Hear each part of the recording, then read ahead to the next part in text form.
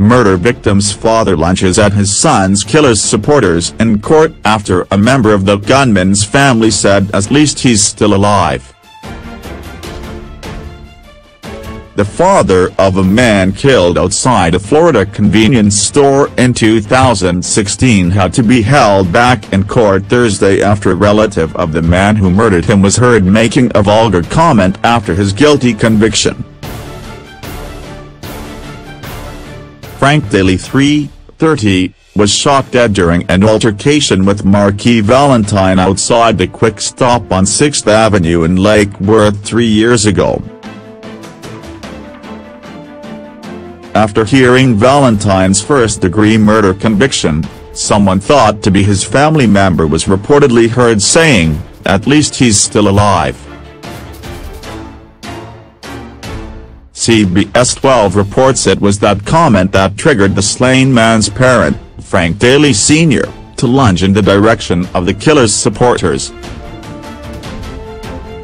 Other relatives of the victim are also visibly upset by the reaction from Valentine's side, but some opted to restrain Daly Sr. as a heavy guard presence kept the situation under control.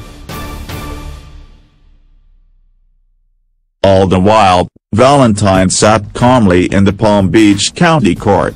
Daly Sr., grandfather to the father of 2 children, continued to verbally respond when he was brought down from a bench he tried to climb over to access the back row.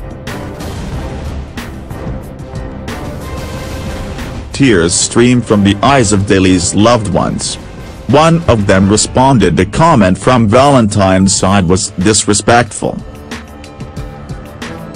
CBS 12 reports that before the insensitive comment from Valentine's supporter, a judge had asked a distraught family member of the killer to leave the courtroom due to her loud crying. After she was ordered out, the person made the comment about Valentine getting away with his life despite being sentenced to the remainder of his time alive behind bars. Prosecutor Terry Skiles had to explain what led to the outburst to Judge Weiss as the Daly family asked Skiles to apologize on their behalf. The judge then revealed what they already knew: Valentine would get life in prison without parole, the mandatory sentence for a first-degree murder conviction in the state. Valentine heard his fate as he approached the door to be led to a cell. Daly, who was a sous chef at Cabo Flats, was on his way home to his fiancée and child on July 31, 2016 when he was fatally shot in the chest.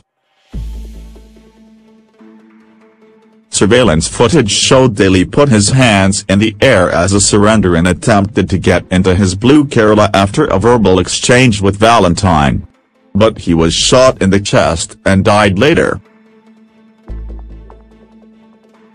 They were talking all these things. A guy came in behind them and they said something to him. I can't hear them because of the glass. Then I look at the camera and I see he went to get his gun and then I saw the guy come outside and shoot him, store clerk Elsad Igelgak said at the time. The day after the incident, Daly's father cried as he said words shouldn't be the cause to take someone's life.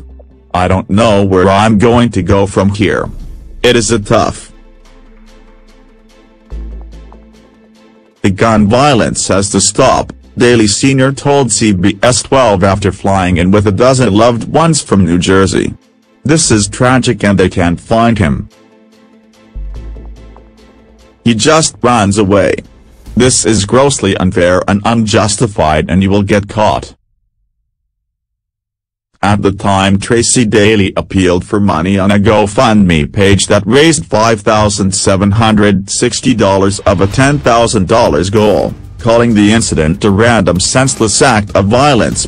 Valentine was captured a month later. A 27-year-old at the time, police found tens of thousands of dollars from drug sales at his home. He had been released from prison in 2015 after being convicted of grand theft of a motor and cocaine possession.